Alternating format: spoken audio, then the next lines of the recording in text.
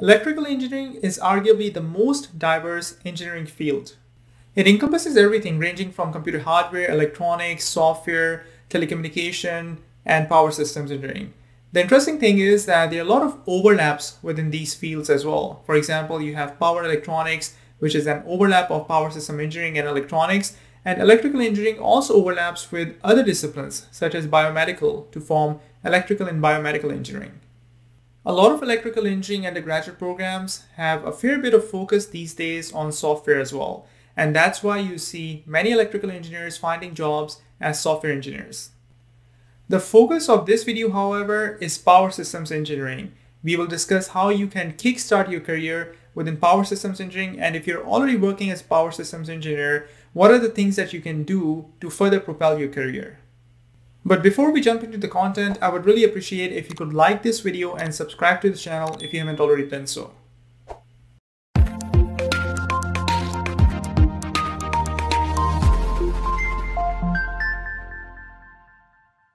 Let us start with the first question. What is power systems engineering? The modern power systems engineering as we know it today dates back to the time of Thomas Edison around 150 years ago, when he developed the first electrical utility which was backed by public money by investors. During those early days, there was a tussle going on between AC systems and DC systems. So if you know the history, you would know that AC systems were backed and designed and actually almost from scratch developed by Nikola Tesla. And DC systems were promoted by Edison. This feud between AC and DC became quite personal and nasty. The DC group ended up electrocuting a lot of animals in public settings just to show how dangerous AC could be. But in the long run, AC came up on the top, and majority of the modern power system is actually AC based. So 60 hertz, three-phase, transformers, motors, primarily they are all based on AC systems, and that's thanks to Nikola Tesla. However, more recently, the DC system is also making a comeback in the form of high voltage DC transmission and battery storage systems. So the field of power systems engineering is actually concerned with generation, transmission, and distribution of electricity. Let us now discuss education requirements for becoming a power systems engineer. Like most of the other engineering programs, a 4-year undergraduate engineering degree is generally a minimum requirement for most power systems engineering jobs. Some might even require a graduate degree. Typically, you would complete a Bachelor's of Engineering or Bachelor's of Science degree in electrical engineering, and if there is a specialization offered at your university in the upper years, you would take power system intensive courses. Otherwise, most of the electrical engineers with interest in power systems take anywhere between 2 to 4, sometimes even 6 power systems focused courses. If you're still in school and planning to carve out a career in power systems engineering, I would recommend you to take as many power systems courses as you can, and also try to maintain your overall GPA as high as possible. You might have heard people say that GPA doesn't really matter in engineering, but the truth is that it remains one of the easiest ways to filter candidates when employers are pre-screening the applicants for at least entry-level jobs.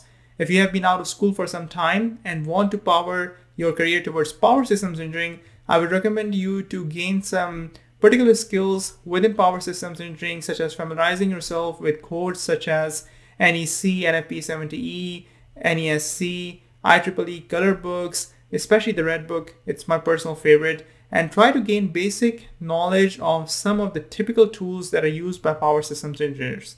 I will actually make a separate video on this topic on key skill sets that are required in a lot of jobs for power systems engineers. Let us now discuss credential requirements for power systems engineers. Within electrical engineering, the value of professional engineering license is greatest in the power systems engineering subfield.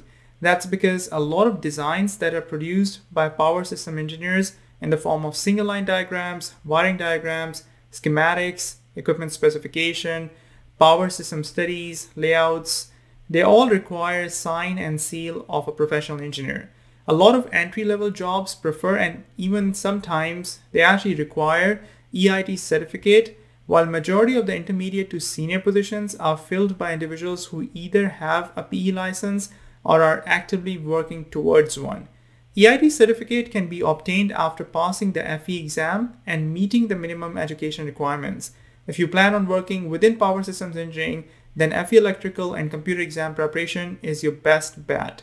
I have an entire playlist on FE electrical and computer exam preparation tips, for which the link is shared in the video description.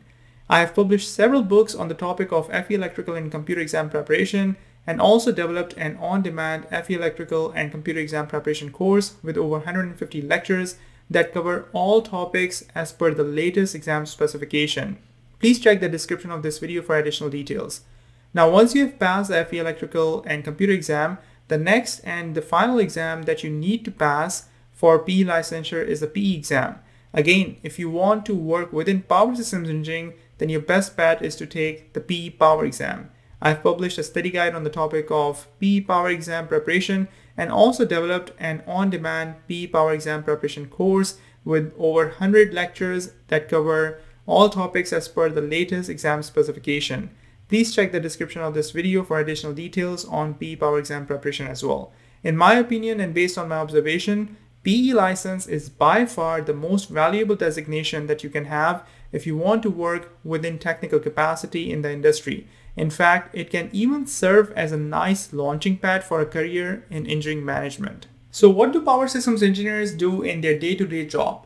I will make a separate video on the topic of various specializations that exist within power systems engineering, but in short, power system engineers are involved with design, management, and improvement of different aspects of the electric power system or the network, which encompasses its generation, transmission, and distribution. This can happen in many different settings, such as power plants, such as electricity transmission and distribution utilities, industrial, commercial, residential power distribution, research and development, equipment manufacturing, and so on and so forth. The next question that we are going to tackle is, how much do power system engineers make on an annual basis? According to the stats from the US Bureau of Labor, the median pay for power systems engineers in 2020 was $103,390 per year. So why should you consider a career in power systems engineering? In my opinion, you should consider a career in power systems engineering for multiple reasons, such as power systems engineering is at the forefront of green energy and sustainability drive. It is going to define our future. The number of job opportunities are continuously rising due to multiple factors such as rapidly aging workforce in electrical utility sector, shortage of engineering graduates with a focus on power systems engineering, and power systems engineering jobs also provide you a great flexibility because they can be found across all industries and pretty much in every geographic location. So you can choose to work in different industries, and you can also choose to work in different areas, different locations. You're not tied to a particular geographic location. There are large investments that are being made in the electrical grid and power distribution infrastructure, which would translate in a lot more opportunities for employment. Although power systems engineering is actually a subfield of electrical engineering, but within this subfield even, you can find many specializations. In fact, in many of these specializations, such as protection and control, you can spend your entire career as a power systems engineer who specializes in protection and control. So in short, it offers a rewarding career which is compensated quite well, and at the same time you're intellectually challenged and you have the opportunity to continuously grow both within the technical fields, and if you want to become a generalist, you can easily transition into management as well. In summary, here is what you should do if you want to have a rewarding career within power systems engineering. If you are still in school, you can give yourself a head start by taking as many power systems focused courses as you can at your university or college, maintaining and improving your GPA, taking FE electrical and PE power exams as soon as possible, because the more you delay these exams, the difficult they will become, and also try to get an internship to get a real life experience of what it is like to work as a power systems engineer. And by doing an internship, you will also be able to stand out from the crowd who just have the degree and no experience. I know it can be tough to get a job as a summer student, as an intern, but if you do manage to get an internship, it will basically do wonders for you, at least for the entry-level positions. If you're an electrical engineer who is already working in the industry and wants to power yourself into power systems industry, then there are two things that you need to do. A lot of self-studying and also strategically trying to look for opportunities maybe within your existing workplace where you can get some sort of exposure towards power systems engineering. And if you're already working as a power systems engineer, getting the PE license is probably the best thing that you can do for your career. Because until unless you get your PE license, you won't necessarily, at least within the technical stream, you won't get promoted. And sometimes even for management positions, a lot of employers do require the engineers to have PE license in addition to maybe some of the other degrees like MBA and whatnot.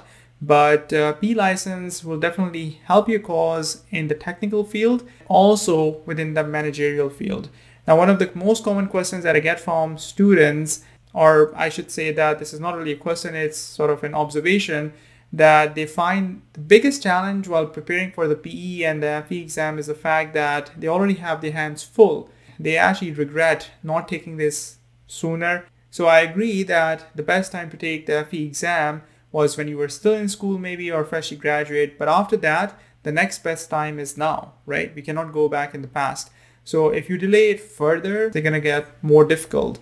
So if you are already employed as a power systems engineer and really want to give your career that slingshot effect, then the best thing you can do if you're not already licensed is to get the license. And if you're already licensed, you have to figure out where you are in the career, like which trajectory you are on. If you're in the technical stream, then you should develop a broad and deep at the same time range of technical skill sets that are required by the industry, that are required by your employer to further excel. But if you are on managerial track, then you should develop a much more generalistic attitude towards projects and get to know a lot of different areas of the business, a lot of different areas of the industry, because that will help you become a good manager. So there are lots and lots of opportunities. It's an exciting time to get into the power systems industry. And I hope that you benefited from this video and learned a few things along the way.